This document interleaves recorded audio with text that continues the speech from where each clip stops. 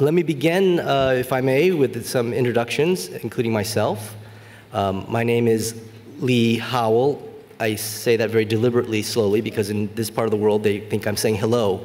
So, a member of the managing board and head of global programming at the World Economic Forum. You have a bit of a fan yeah, exactly. No, that's... that was a surprise. To my immediate left, I have family's attending. Yes, exactly.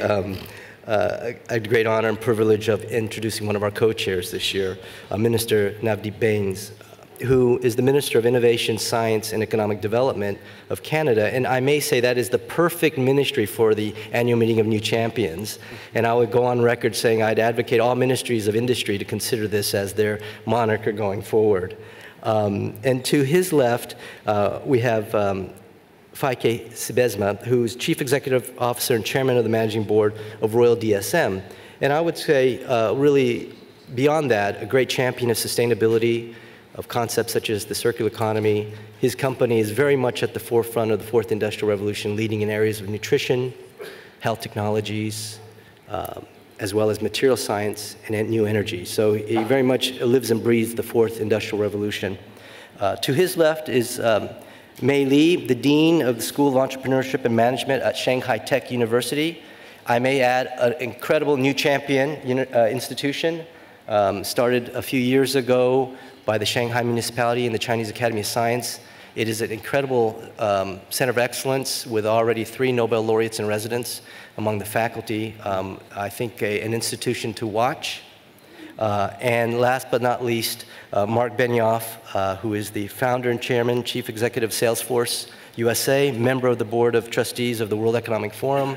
And for those who've listened to carefully the premier's remarks yesterday, and you heard terms or concepts like the cloud and platform, Marc is really one of the pioneers in those areas, but he's also an incredible corporate philanthropist, really a true leader in terms of corporate responsibility, so we're delighted to have him among the panel as well.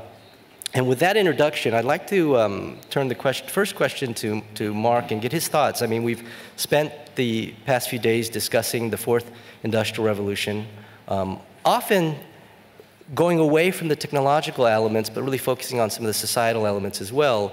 And one thing I'd like to hear, because you are very involved in technology issues, societal issues, your thoughts on really where are the near-term uncertainties with respect to this fourth industrial revolution and the long-term opportunities, as well as other thoughts, because a lot of things happened this week, as you know, on the news cycle. And I'm referencing, of course, the Iceland match. But I'd love to hear from you, Marc, if you could start off the conversation.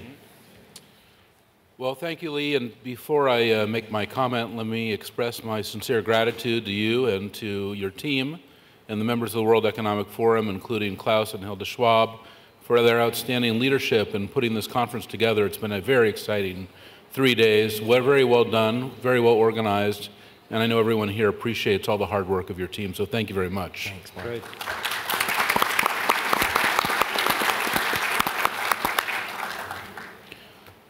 I also think it's appropriate to talk about the fourth industrial revolution, which is, of course, one of the major themes of Tianjin here, as well as Davos, where it was introduced in January.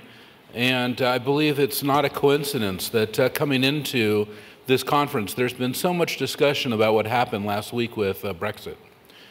And specifically, what I would say is that in Davos, of course, the discussions were not forceful around Brexit. In fact, they were somewhat ambiguous, I would say even tentative. And even the leaders of the United Kingdom who were there, including David Cameron, in their specific comments to the CEOs, which I personally attended, were kind of, I would say, unremarkable in their content. And because of that, I believe that it was a little bit too little, a little too late, when finally they realized, oh, that there was a real situation and that it could really turn in the wrong direction. And even a group of CEOs placed an advertisement in a London newspaper only a few days before the vote.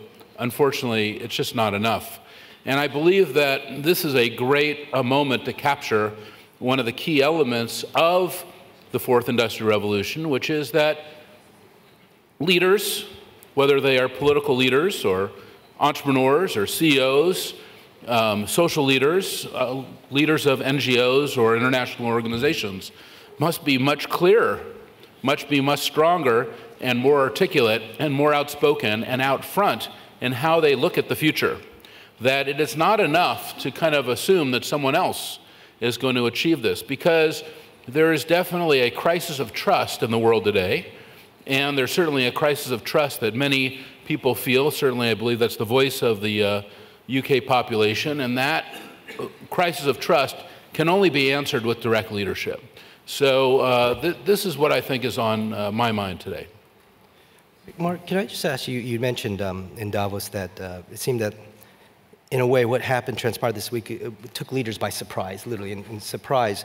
Now, the fourth industrial revolution, is implicit in that is the rapid speed of change. So how do we help leaders not be surprised? How do we help them become more ready, improve their readiness for the future? Mm-hmm. Well, I would really have to commend the World Economic Forum for writing the book, The Fourth Industrial Revolution, which is a book that I've given to all of my employees and also arranged presentations and speeches on. And that's something that I would encourage all CEOs to do, because I believe that everyone needs much more education and information about the dramatic nature of the changes that are underway. Of course, it's not just in my industry, in information technology or information sciences, and it's not just in the biological sciences that we see with things like CRISPR and so forth, and it's not just in robotics and artificial intelligence and these kind of things which we've seen displayed here. It's very much right in the heart of leadership itself, and how leadership is going to have to change and become more agile in its approaches. And it calls for really creations of new types of institutes of this kind of agile leadership that we've heard from Professor Schwab and others. This is really a moment of crisis as well as a moment of opportunity. I think something that the Chinese understand very well, and that's why this is such a critical conference and why I'm so pleased we were able to attend it for the last 3 days. Now, Marc, you left us with the notion of agile leadership, and Navdeep, I look to you because obviously we look to our governments for that leadership, and in a way, we don't necessarily associate agility as part of that. And yet you are responsible for ministry that is really forward-looking. I mean, the remit that you have. But in the context of the fourth industrial revolution, where do you see the near-term uncertainties, and which matter in the political sense, but also the long-term opportunities, which are very important in terms of the public interest? So I agree. There are challenges for government, and I'm very honored to be part of a Canadian government that really understands the importance of the fourth industrial revolution. And you mentioned the name change, but not only did we have a name change, but we also had a change in machinery of government to really reflect the emphasis on innovation, science, and economic development coming forward. But I think the fundamental question you're raising is, what is the role of government? What can we do to really address the issue around the scope and speed that's being discussed with the fourth industrial revolution? And governments by nature are not designed to be too agile. It's very difficult, as you know. There's a lot of institutional history there, a lot of legacy systems. And so it's very difficult to keep up with the scope and speed.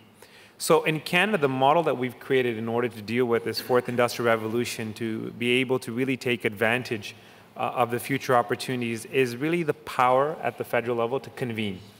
We feel the role of government is fundamentally a role where we have an opportunity to bring all the key actors together.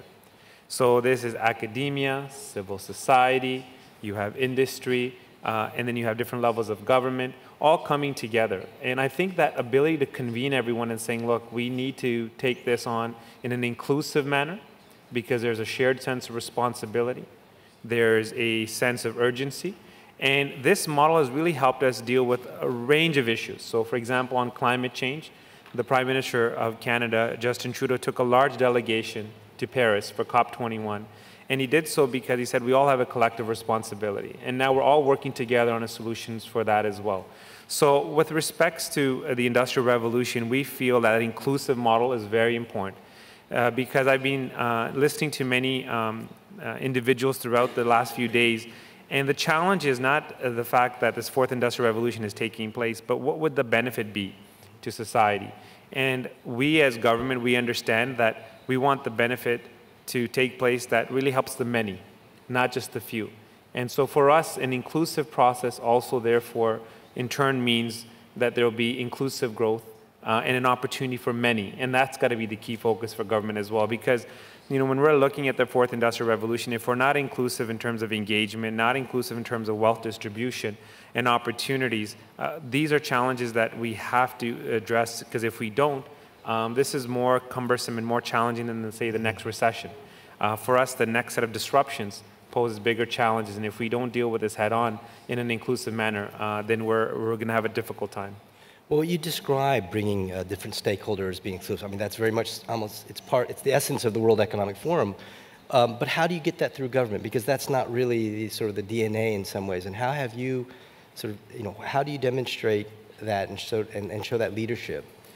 Well, the Prime Minister of Canada really changed the culture, and he's in the process of changing the culture and the tone of doing that. So it has not been a traditional path that's been pursued by previous governments, but it is a path that this Prime Minister believes in, the desire of collaboration, of working together and saying, look, we have to find these solutions together. When you change the culture, then you can deploy strategies. I tell my business students when I was in academia before, you can have all the great ideas, you can have all the tactics, but if you don't change the culture, culture is so critical. You're not going to be able to succeed in achieving your goals and outcomes. So we've changed the tone, changed the culture, and the power to convene is really unique in Canada in our federated structure, right? And so we have that history in the past, but we also have a Prime Minister that understands that he has the ability to connect with different levels of government, because when you talk to citizens, when you talk to an average Canadian, they don't care which level of government is finding the solutions. They're saying, look, that's your job. I pay my taxes. It's up to you guys to find out how to move the agenda forward, how to create an environment for me to succeed, how to create an environment for businesses to succeed. And so we don't want to tell them, oh, this is a municipal issue, or this is a provincial issue, or this is a federal issue. That's why we're saying, no, it's a collective issue, and we're really creating a new culture where everyone comes together and really puts their best foot forward. And that call to action is really starting to create a lot of positive results in public policy in Canada. And when you convene the different groups, I mean, in a way, you're ensuring that there's a diversity of thinking. And I think of your work, May, in the new university. And in a way, diversity of thinking, I guess in some academic quarters, you might think about interdisciplinary work. Again, in your context, as you prepare the next generation of leaders, what do you observe about the fourth industrial revolution that in terms of gives you optimism in terms of the long-term opportunities, but also some caution with regards to the short term? So I want to pick up a little bit on what both Marc and Navdeep has said, both in terms of institutions and models, as well as the sort of crisis of leadership. Do you want to pull the mic a little bit? I think it's on. Closer. I think that the thing I observe, the opportunity and the uncertainty in the near future is simply, it's very simple actually. I think all the models that we know and observe about government, about corporations, about startups, about technology, about education, are in fact under enormous duress. I think the thing that the fourth industrial revolution has brought is the ability for lots of people to do lots of different things that they couldn't do before. And what I tell my students and what I say often to corporate leaders when we're doing innovation training is that you should question every assumption that somebody brings to the table. So the role of government, what it was 10 years ago, 5 years ago, what it will be in 5 years should be and will be completely different. I think the same thing is true for education. The idea of 12 years of primary and secondary education, simply 4 years of university education, I think is under assault. And I think the corporate structure, what it looks like now and what it should look like to face this sort of increasing flexible world, every aspect we should be questioning. And what I try to teach my students is that fundamental skill of learning how to identify issues and then ask questions at every level, because I think that's the opportunity we have, is to train a universe of people who know how to do that in a much more dynamic and interactive world. But the danger is that we fall into very narrow universes and talk only to people who agree with us. And I think that is a huge danger for discourse, for society as we know it. And I think as educators, we like to think that we can, in fact, talk to corporations and to government and to philanthropists and business people to find a way to bridge that gap, because I think that's the biggest danger we have now. So how do you prepare? I mean, what you're describing is, are problems that don't have solutions yet, right? You have to, they'll require novel solutions. And in business school parlance, they talk about adaptive leadership. So are you focusing, how do you, in a way, help students become adaptive leaders? So I obviously grew up in the United States, in case you couldn't tell from my Midwestern accent. But I grew up in a Chinese household, and then I've been coming to China for over 30 years. I think that as somebody who came to education late in my career, I think that we often associate the term business with something that's much more simplistic and technology or sort of skill-driven than it actually is. Business is an institution, just like a government is an institution, and schools and education is an institution. And institutions are comprised of groups of people and how institutions make decisions, and then individuals and how they make those decisions. So I view my job as an educator as asking my students to think about how they interact, how they make decisions as individuals, and how they can make a difference inside of a system and change that system. So Navdeep talked a lot about culture. I have many students who think that culture is simply that they walk into, and it's not something that they're part of forming and possibly changing. And I think that's a really critical piece of how we think about our youth. This whole crowdsourcing, cloud computing platform is about having many voices at the table and understanding that many decisions and voices can be made from the bottom is part of what we are talking about now in agility of leadership. Leadership used to be one person at the top, lots of people following, when in fact I think leading into uncertainty is as much about watching from the back and guiding large groups of people to do really different and interesting things. I'd like to, at one stage, we'll get back to the issue of culture, because we in a way, the fourth industrial revolution, its narrative revolves around being human-centric. And we talk about, collectively, we're thinking about culture and civilizations. But Feike, Royal DSM, I mean, it's an institution. It has a proud history, yet it's been very innovative, and you're in spaces that I suppose shareholders from a generation ago wouldn't have thought that you'd be in. How did that happen, given the structure, and in terms of that you are sort of that classical corporation? How does that change happen? Well, if you change an organization or change a company or a country, you need to do something which humans do not like, and that is lifting anchors. And it is very human, I think, to have anchors in your life, because that gives certainty, security, and we like anchors. And the moment that your boat is loaded with anchors, your boat will not make a lot of progress to a new era. So the first guts you need to have is lift some of the anchors. And then to resist a little bit the enormous temptation that the moment you lifted an anchor, to hook on immediately a new anchor. Because if you do that too fast, the boat will still not move. So that means that to make progress, and I know people in our company, people in society need anchors, but you need to have the guts to lift anchors. And you need a lot of communication to drift, to sail, to move a little bit without too many anchors. And then, of course, we need new anchors again. And that means guts, that means a vision where to go to, but that means also a lot of communication in that almost strange feeling of not having anchors. Diving further into the fourth industrial revolution, we focus very much in the discussion about the industrial revolution. We didn't focus so much on the fourth industrial revolution, because what's new? Technology, new technology, that's nothing new. I mean, technologies have been there a couple of times in life, and therefore we have already 3 industrial revolutions before. If we dive further into the fourth industrial revolution, I would like to mention 3 tensions, dilemmas, changes compared with the past. The first was challenges or opportunities. The second is collaboration or alone. And the third one is long-term or short-term. I think a lot of the previous, coming back to the first one, challenges or opportunities, a lot of the first industrial revolutions were very much anchored on opportunities.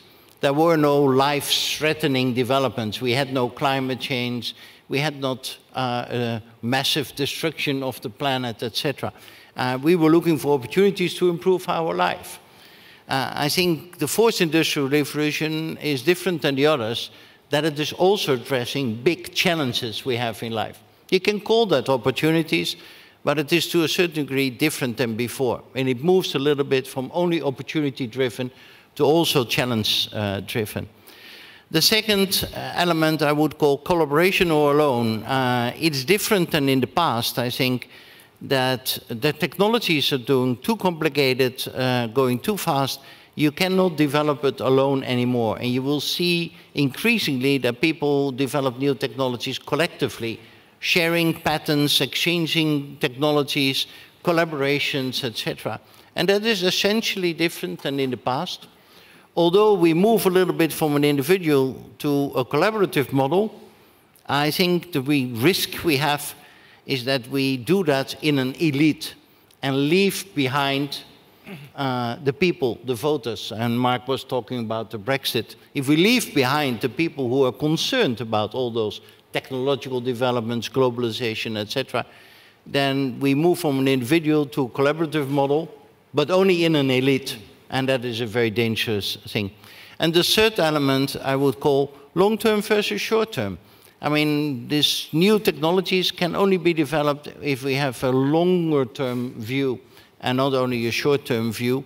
And we do that in an era where quarterly earnings, and I talk out of experience, quarterly earnings, short-termism, activist shareholders, and all that stuff is increasingly impactful in our world, and not always helpful to develop new technologies with a longer-term run. So 3 elements to deepen a little bit the discussion on the fourth industrial revolution. So I have a question for the two of you, which is, I think the one thing that distinguishes this particular revolution from the previous 3 is the rate of change, right? So the first derivative keeps going, but the second derivative has really done the hockey stick thing. And I just wonder, when you talk about the difference between long-term and short-term, how long-term is long-term now, given how fast things are changing? Well, well, maybe first facts. Long-term shareholding, look to the institutional investors. They manage their portfolio managers on a long-term shareholding on an 18, 24, maximum 36 months terminology. That's long-term shareholding. Short-term shareholding, it's more 2 months, although for some it's 2 days or 2 seconds. 2 seconds, yeah. Technologies, we developed waste out of agriculture to turn that into green energy. Development technology is now implemented in the US. Took us 8 years to develop the technology. So in that sense, we can only develop those technologies if we really have a long-term commitment. But in the financial world, and there is some tension, an 8 years commitment, that is a very long horizon. I don't know how Marc looks through it, but, and this is one of the tensions indeed I see. Marc? Well, I will have to anchor back to use your term, Premier Lee's comments, actually, which he just made in the Q&A session with the CEOs just before this session, where he really outlined the China 2025 plan, which is very clear with its goals and objectives, especially in regards to technology and economic development. And I would really have to commend the Chinese government for having such a well laid out plan, and I even would hope that the United States government would have a similar plan. Of course, we have nothing like it. Also, you know, when Premier Lee's opening comments in the opening plenary, he made a good comment even about the World Economic Forum here in China, which is that it takes 10 years to create a fine sword, and it also takes 10 years to create a productive tree that can be harvested with fruit.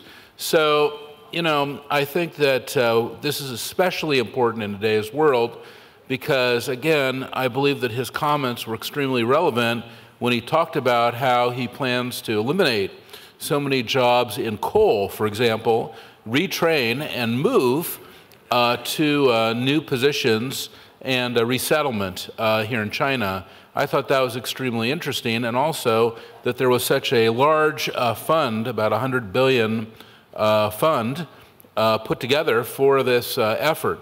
So again, this kind of long-term planning and thinking that I think is evidenced in this conference is something that we can take from and look. In our own industry, in the technology industry, and something that I've written about as well, is that people are always overestimating what you can do in a year and underestimating what you can do in a decade. And that is really true in the technology industry. And I think that it's only through this type of discussion, or I think, as the minister correctly said, through a multi-stakeholder dialogue, as evidenced by the World Economic Forum, that we're able to kind of achieve those goals. I was going to, Minister, you're in public life, 10 years is, wow, that's a long time. Yes. What is the long term, and how do you approach the long term? And because perception is that public leaders today are really in crisis management constantly. So how do you get that foresight? How do you get to the long term? So I think we're in a very similar situation and dynamic with the industry as well, where there's short-term pressures, where people want to make sure that governments create an environment where there's jobs, there's security, et cetera. So that pressure does exist in government as well. And with election cycles, in Canada, we had minority governments, for example, in the past. And so there was a lot of uncertainty around when the election would be. And so governments definitely in the past had very short-term perspectives. I think what we're trying to articulate is a combination of both, which is to say there's some short-term successes we want to achieve, and then ultimately we want to fundamentally change the culture in Canada as well, and we want to really make Canada a global center of innovation, and we want innovation to be, ingrained as a core Canadian value, and that takes a bit of a longer-term trajectory. But the bottom line is on innovation. It really boils down to one key element. It's about people. And as government, as long as we demonstrate that we're investing in people, that we are improving their skill sets, providing opportunities for them, teaching the next generation, for example, about coding. So right in changing the curriculum and saying, look, coding is just as important as reading and writing. So if we start investing in those kinds of initiatives, that sets us up for long-term success. And so the idea is that we start to implement policies along those lines that really sets us up for long-term success, and at the same time, in the short term, really empower individuals who are transitioning from one industry or one sector and trying to fit their skill sets in another sector to provide them with the training that they need in the short term as well. So we really have dual responsibilities that we're trying to manage. Let me go on that. You mentioned coding, because I see Marc, and Marc, you started at a very young age. In fact, even today I saw in Davos you had a great outreach program called the Coding Dojos.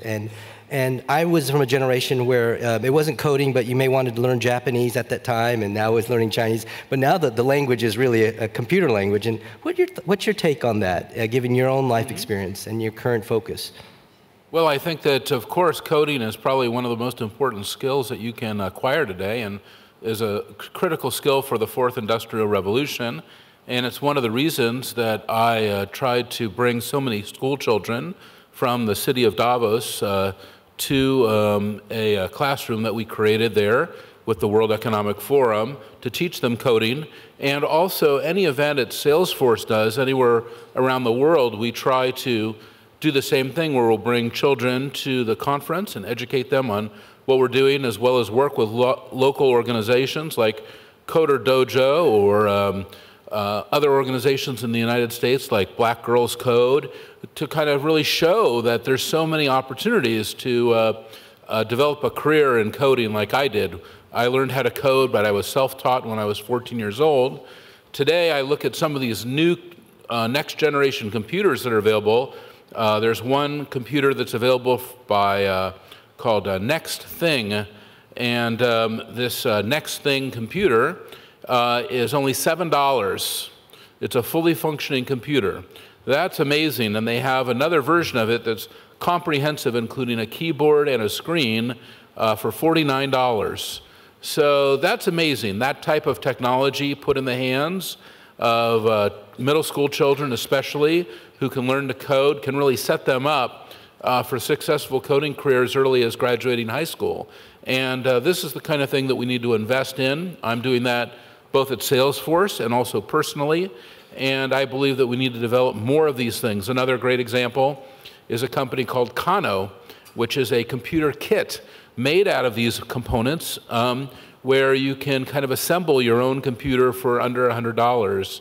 And these kinds of things that will be $5, $10, $50, or $100 that can be fully functional computers that children can learn means that every child in middle school throughout the world can have a computer.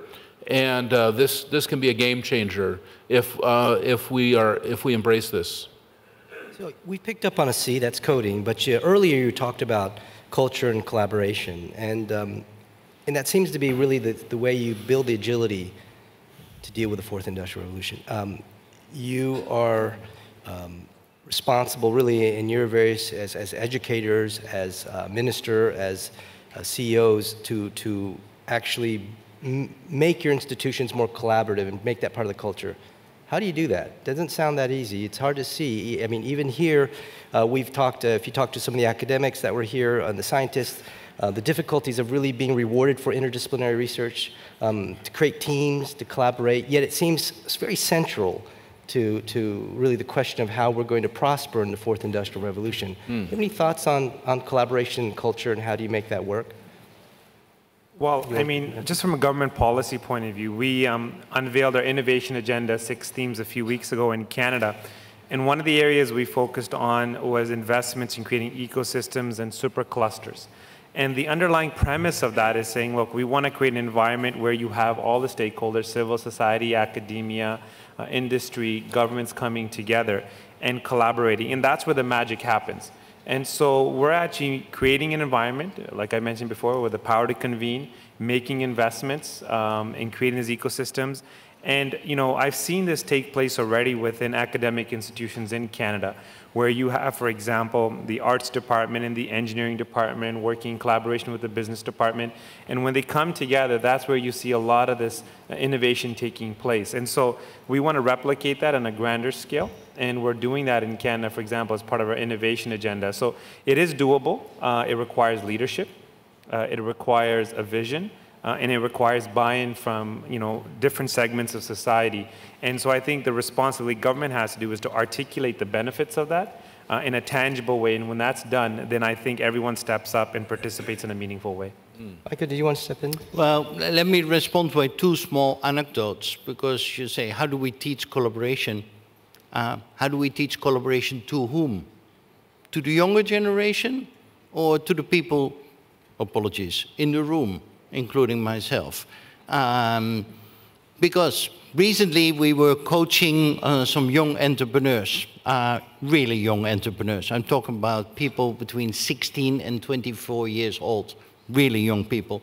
And I was sitting with 2 young guys, and they were more or less in the same business, and one was revealing more or less the things to the other. And I said to one, well, I was coaching him, don't tell all the secrets you have to him. He's maybe a competitor. And 2 guys looked to me, this is so old-fashioned. Yeah. I mean, we collaborate. And I was wondering who is coaching whom here. A second anecdote I recently had, and I told it before in the forum, is my oldest son, 18 years old. He needed to drive from our hometown to Rotterdam, 1.5 hours. And I said, you can take the car of your mom. I would love to do that when I was 18. And he said, yeah, but it's 1.5 hours, and I need to drive back tomorrow. That's 3 hours. I said, yeah, true. He said, I take the train. I said, that's also 3 hours. He said, no, no, no. In the car, I lose 3 hours of my life in 2 days. In the train, I continue my life because I'm connected to the rest of the world in my mobile devices. I said, Jesus, you lose 3 hours of your life? I said, yeah. So I am wondering, who do we need to teach about collaboration? A younger generation is operating already essentially different. We learn to negotiate by playing cards. We have a set of cards. We play this card. If you play now that card, a younger generation puts all the cards at the table and said, okay, what are your cards, what are my cards, how can we deal that better? It's a different game. May, are you learning from your students here in this regard? So I said to my students yesterday, I went back to Shanghai to teach, that in my world, I learn as much from the students as they might learn from me, and that they learn from each other much more. But I think this anecdote really does go to the heart of what I said, which is I think all the assumptions that we make and all the institutions and regulations that we have are predicated on a model that no longer works. So the idea, in fact, my next discussion with the students tomorrow is around the topic of academic integrity, something that we care quite a lot about. But it's predicated on certain notions that might be outdated. Not that I think integrity is outdated, but the idea that people should collaborate in a fundamentally different way, sort of open source coding. You know, I talk to my computer scientists about how they can work together without copying code or attribution. I think those are all things that we try to teach our students. So we are fortunate, and we're talking, I mean, clearly there's a generation closer to the future than us. And I'm pretty sure that there must be a global shaper or a young scientist here in the room.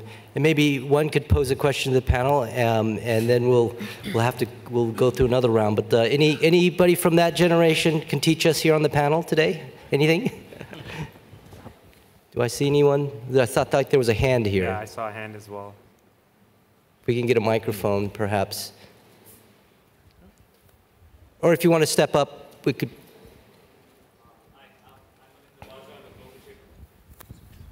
From Chandigarh Hub, so you just asked the question if there's any global shapers. I was like, yeah, I am. Oh, sorry, I caught you that way, but please, it comes with a question. Yeah, so I'm from the educational background, so my question is more inclined towards that. We are talking about the fourth industrial revolution, right? We're talking about technologies, robots, and everything. But having said that, I also feel we need to look at, and that's what my question to the leaders is, how we are actually educating our children. I mean, especially in Canada, they welcomed the Syrian refugees. Is there a plan to embed how to accept other communities and know more about communities? Because that's also one of the biggest challenges that we are facing.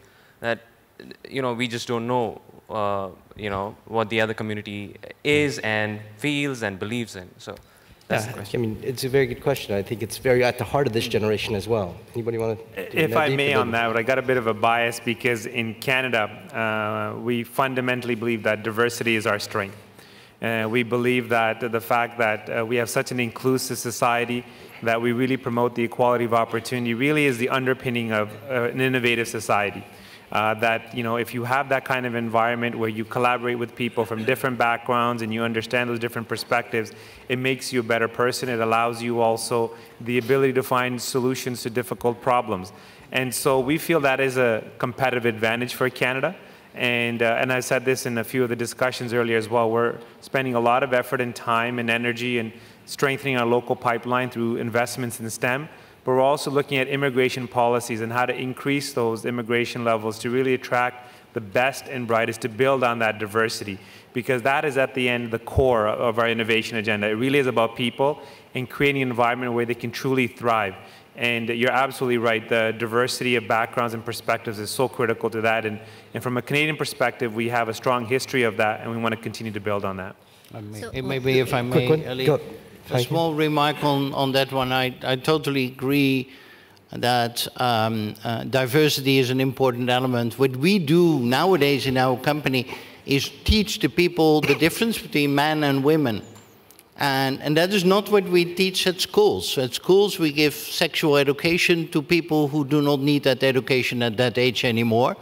And we don't teach the difference between men and women. And recently was in one of those courses internally, and there was a guy of 50 years old who said, gee, I now understand much better that men and women are essentially different. I would like to have had this course when I was 25 years old and would have started my marriage. And I think that this is an example of things which we can teach much better at schools.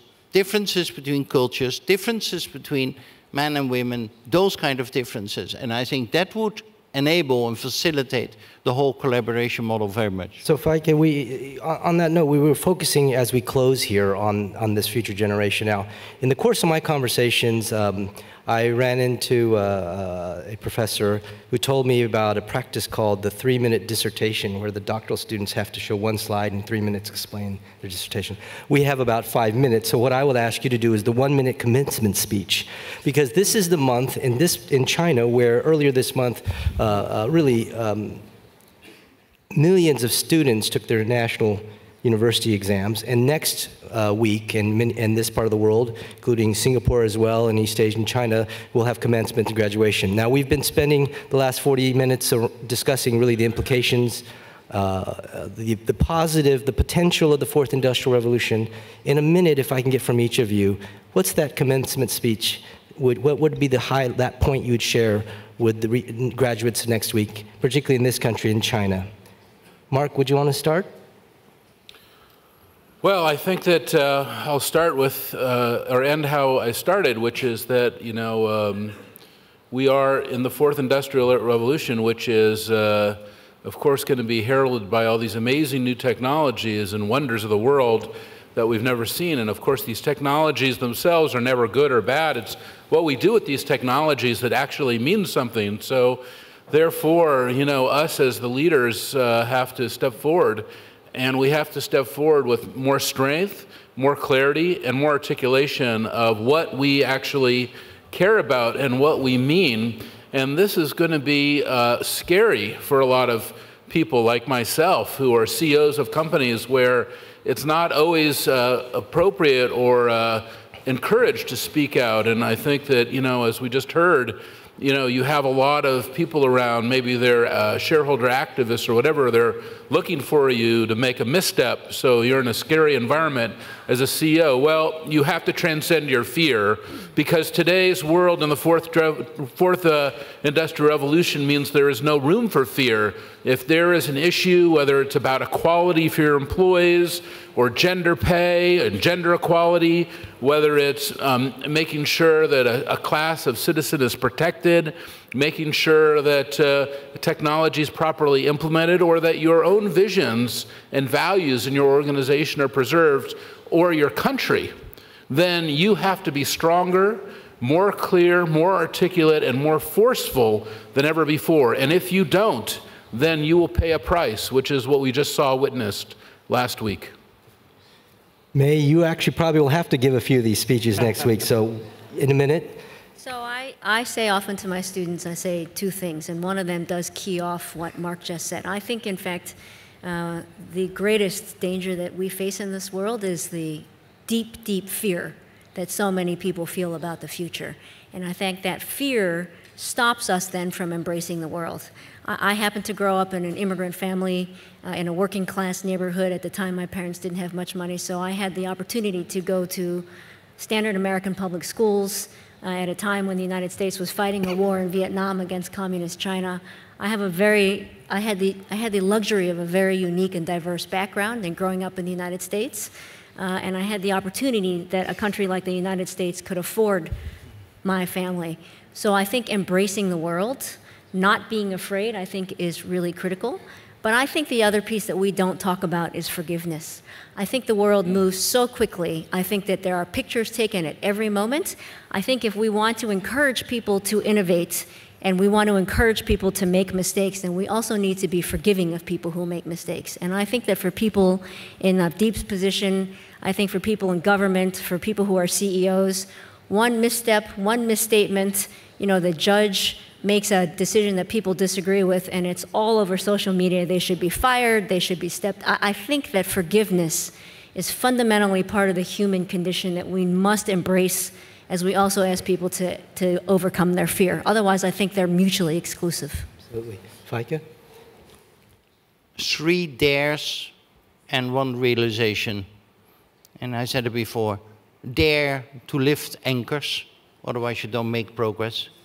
Dare, in this short-term world, to focus on the long term, and dare to share with other people. And if you do those 3 dares, realize that the bright science which is there can really help to create a brighter life for many. Navdeep? So I grew up in a household where my grandparents raised me, and in Punjabi there's a saying called chardi kala, which is positive thinking. And for me, I'm an optimist. I always have been. I've always got a smile on my face because of that. And for me, the message would be to the next generation is if you want to succeed, as mentioned by some of the other speakers, you have to be prepared to fail. But remember, fail fast, learn fast, and never quit. As long as you have that mindset, you can achieve anything you want. Well, let me thank each of you really for sharing and really caring about the issue. That's my pet phrase, is sharing and caring. And we really benefit from your wisdom today. Let us all thank the panel for really enriching us in this discussion.